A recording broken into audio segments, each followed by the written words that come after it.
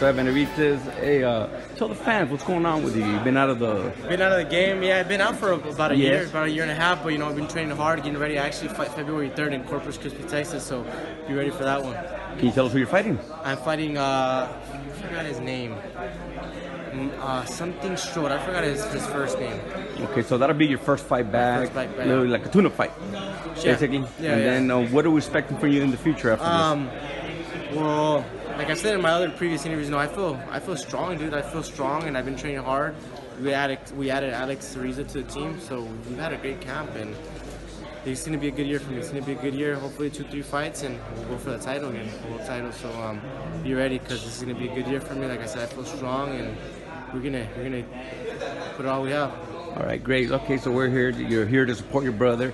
How do you see your brother coming out on this rematch for Gavril? To be honest with you, I think my brother's gonna stop him. I gave it 6 rounds, if that. For the first fight, my brother actually got sick, and I saw that he got tired. But there's no excuses to that. The guy went to fight. I thought my brother beat him every round, but obviously other people see it different. So, but like I said, this fight, my brother's looking strong. He's looking strong, and he's gonna stop this guy. He's gonna surprise this guy. This guy probably thinks that my brother's gonna go with the same plan that he had before. It's a total different game plan, and that guy doesn't know what's coming. All right, great. Well, wish you lots of luck for the future, man. Thank you. Thank you.